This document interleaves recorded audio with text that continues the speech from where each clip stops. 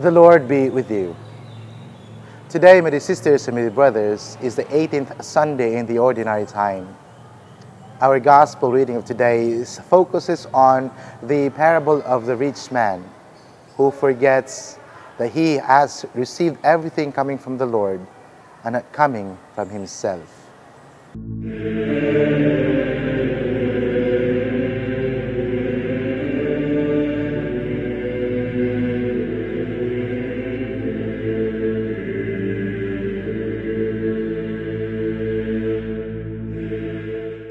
Our readings for today speaks that of a rich man who was not minding of the many things that he received coming from the Lord. He in fact focuses on the words, I and myself. He said, what shall I do? What shall I be doing with all the riches that I have? This I shall do. I shall tear down, I shall build, I shall put. He was also focusing on myself. He said, my grains, my harvest, my barns, and myself. He forgets one thing. He forgets about God. In the first reading, and that was from the book of Koheleth, Koheleth reminds his listeners, he said, vanity of all vanities, all is vanity. We are forgetting, my dear sisters and my dear brothers, that what we have is really coming from this one God. God is the source of everything. Sometimes we are chasing so many things, chasing things under the wind, chasing things under the sun. We are forgetting that what we have is really coming from the Lord, coming from God, which supposedly is going to lead us to gratitude.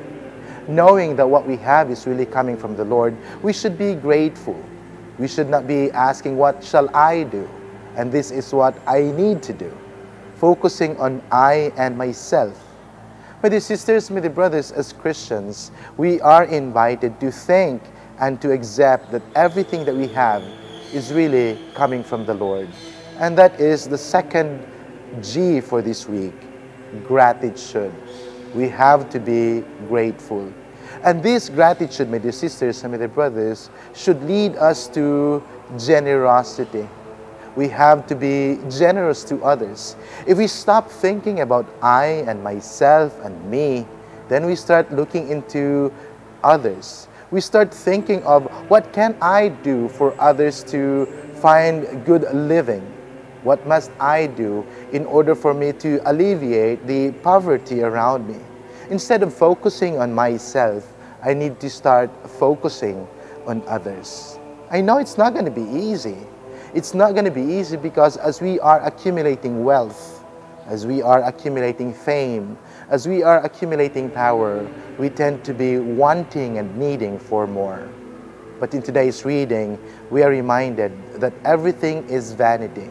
Vanity is all for vanities. All is vanity, as Koheleth will say. There is one thing that matters, and that would be us clinging to our God, be grateful of the gifts that our God has given to us, and of course, that we be generous to others. Let us pray.